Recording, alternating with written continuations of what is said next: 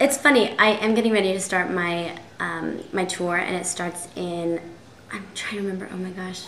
Well, it starts in South America, and we're doing about 10 or 11 dates there, and then we go on to Australia, which is a really long flight. I'm not looking forward to that, but I'm excited to go to Australia as well.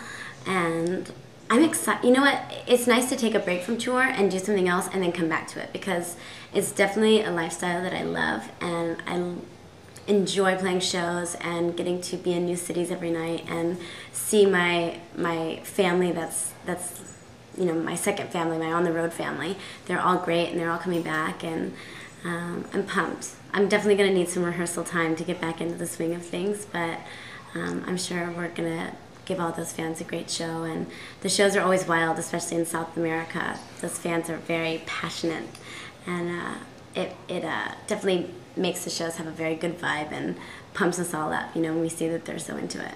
Is there anything new on this leg of the tour? I'm going to switch around a couple things. There's a couple songs I don't want to do, and maybe some songs that I want to bring in that I haven't sang in a while, just to switch things up and keep it fun. But the songs that we did, like Love is a Battlefield, I think that's going to stay, and we sampled a bunch of old music into my music. I'm sure that's going to stay. And the stage is going to be a little different, so it's all going to have to be reworked, but nothing too drastic. Gotcha. Are you going to keep the Depeche Mode cover? I'm keeping the Depeche Mode cover. I love that.